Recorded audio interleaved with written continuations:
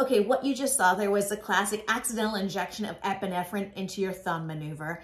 It's bad for 3 reasons. 1, it hurts like Hades. 2, it wastes the medication by not getting it where you need it. And thirdly, it takes a medication intended for a large area such as your thigh and deposits it all in the tiny areas of your thumb or your fingers. Now, don't let this scare you from using epinephrine. In one study of over 300 accidental injections of epinephrine into the hand, everybody ended up okay, but about a quarter of them needed medication to reverse the effect of the epinephrine. So it's not something you want to do. Here's 2 ways to easily remember it. For 1, never hold the EpiPen like it's a clicky pen. Instead, hold it like it's a barbell, or, if it helps you remember, the guy from Scream with a knife. Secondly, remember, orange to the thigh, blue to the sky, and you'll always keep it pointed in the right direction.